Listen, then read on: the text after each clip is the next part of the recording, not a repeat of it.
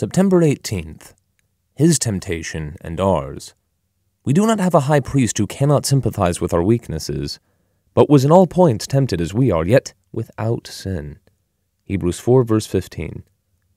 Until we are born again, the only kind of temptation we understand is the kind mentioned in James 1, verse 14. Each one is tempted when he is drawn away by his own desires and enticed.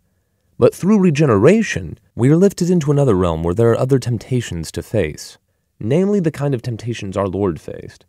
The temptations of Jesus had no appeal to us as unbelievers because they were not at home in our human nature.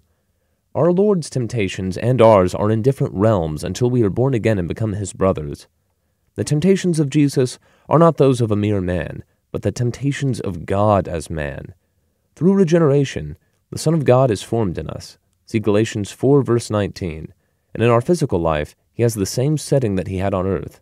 Satan does not tempt us just to make us do wrong things. He tempts us to make us lose what God has put into us through regeneration, namely, the possibility of being of value to God. He does not come to us on the premise of tempting us to sin, but on the premise of shifting our point of view, and only the Spirit of God can detect this as a temptation of the devil. Temptation means a test of the possessions held within the inner spiritual part of our being by a power outside us and foreign to us. This makes the temptation of our Lord explainable.